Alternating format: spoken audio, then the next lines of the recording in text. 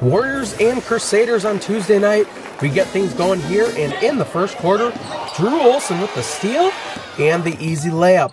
Then, check this play out, Austin Freiberg with the block and the steal, and he would end up scoring here. Close game after one, but the Warriors would heat up in the second. Sam DeMoss drives and converts on the reverse layup. Then it's Daniel Wright knocking down the three ball here. Warriors up 25 at the break. DeMoss again with the moves and the layup. Heelan trying to stay in this one. Cole Hogue is fouled and gets it to fall.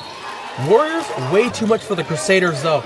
Connor Groves drains the three here, and SBL wins this one easily, 68-53.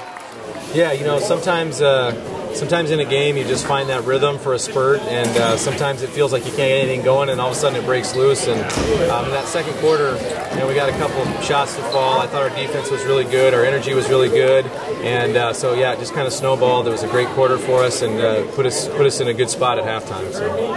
Yeah, obviously Wes kind of gave us a wake-up call in that game, and then we came back realizing that, hey, this is for real. You know, we're going to have to play together. It's not going to be a cakewalk this season. We really have to bond together and hustle for everything we want.